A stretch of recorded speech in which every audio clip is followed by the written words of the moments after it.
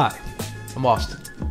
We all have used marinades in the past. Most simply add flavor to the outside of the meat at best, while others cook the meat using acid. However, many marinades don't actually tenderize the meat. That's usually done mechanically. But this set of three tenderize protein enzymatically. With these puppies in hand, we should be able to tenderize this here flank steak. It comes from the cow's abs without the use of a mechanical tenderizer like a knife or a meat grinder. But first, the background. Now enzymes, they do work. And there are many out in the world that we simply have no idea how they work or what they work on. But we do know that they work. Enzymes do work so well that they are persnickety. And they've earned that right. They're absolutely the best at what they do in the world. Because of this, they must be put in the correct environment. Otherwise, they either don't work as well, less efficient, or they pass away. Now these three have enzymes in them that we know do work on proteins. First, we have the pineapple. Now most people know about pineapple's ability to leave a tingly/scratchy sensation in your mouth. This is done by bromelain, doing work on the proteins found in your mouth. Now bromelain is a protease. Let's enzymatically break down the word protease. Prote means protein and ase means enzyme. In other words, this enzyme does work specifically on proteins. Next we have the papaya fruit. It contains the enzyme papain, which is known to break down proteins through hydrolysis. What is hydrolysis, you ask? The word hydrolysis breaks down into hydro, meaning water, and lysis, which means to unbind.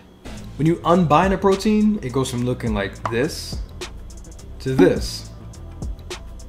Since water is being added to the meat by the enzyme, I have a feeling this will create a more juicy texture.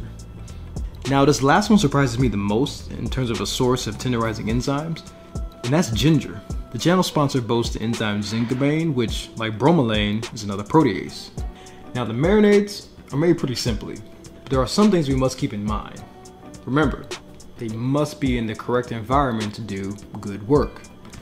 Now bromelain can be found in the pineapple's flesh and skin, so they both go in the blender. Papain can be found in the papaya's flesh, but I'm not sure if it's in the skin, seeds, or leaves, so we'll just leave them out and just use the orange stuff.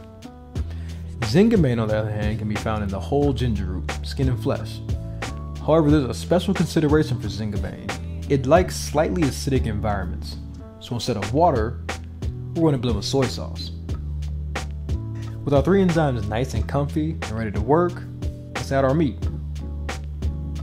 We're going to close our eyes and pretend that these enzymes like fridge temperatures and leave them in there for about 2 hours. It's grill season, so after rinsing the marinade off and patting them dry, I moved outside to sear the meat over some hot coals. Quick things I noticed. The meat's fibers are noticeably separated after marination for all three marinades. Also, the shape of the meat remained intact. The control meat almost immediately contracted and shrank. That was not me, Jerry. That was not me. All four seared very nicely, with the ginger having the most dramatic sear marks, but I think it's because of the heat and not so much of the marinade. Of the three marinades, the ginger marinade was probably my favorite, but that's likely because of the salt and the soy sauce. All three made a noticeably more tender steak, with the enzymes penetrating pretty far into the meat within the 2-hour marination, which I think is pretty impressive. With the rinsing steps and the lack of salt, none of the marinades transferred their flavors over into the steak.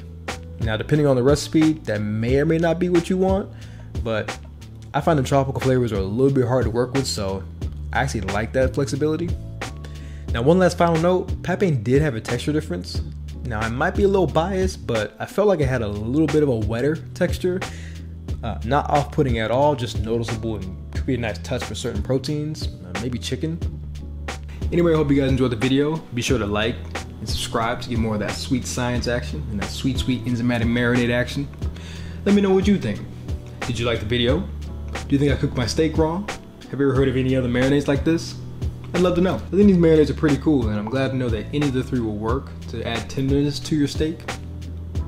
And it now makes sense why cultures around the world have been using fruits and roots like this to enhance their food. Anyway, my name is Austin, and this has been Enzymatic Marinade. And until next time, We out, baby.